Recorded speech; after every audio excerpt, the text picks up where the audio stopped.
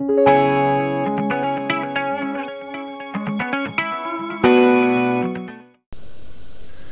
August 29th in Spring City, Tennessee. We're at our home base, and I'm creating this video to help anyone who is facing potential damage of their RV from the hurricane, which is about to hit the Big Bend area of Florida, go on through Georgia and up through South Carolina. Of course, if you have the opportunity to get your RV out of harm's way, that's the best thing to do. If you have comprehensive insurance, that will help you with your storm damage, and I'm going to describe for you what just happened to us and how the insurance company has dealt with us on our comprehensive. On August 7th at 1:15 in the afternoon, either a tornado or straight line winds came through here and knocked an ancient silver maple down, and it fell on our RV. Here's some shots of it.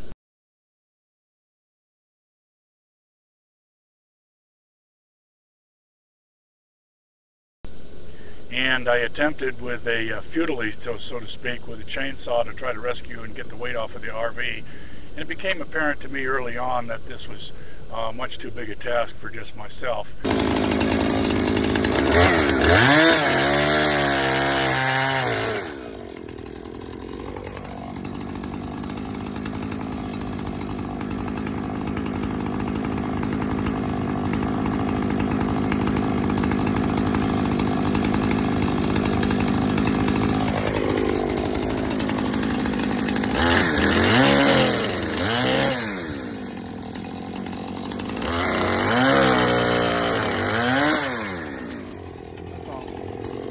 So I hired a tree company to come and get the tree off, and it was $2,500 later, and no, homeowner's insurance doesn't cover that. That comes right out of the pocket. So I contacted my insurance company nationwide, and they sent an adjuster out, and appearance-wise it didn't look like it was damaged too badly, but upon inspection of the roof had been compromised, the solar panels smashed, significant scratches to the sheet metal, damage to the sheet metal, damage to the fiberglass.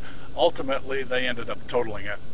Much to our dismay, we've only had it for 3 months, and we're waiting today for the wrecking company to come get it. It's going to auction. Now, what will happen with your comprehensive insurance, they will evaluate it from a company called CCC. They have an extensive database of market trends. They take into account your geography, and they'll give an evaluation. Based upon that evaluation, that determines what your RV is worth.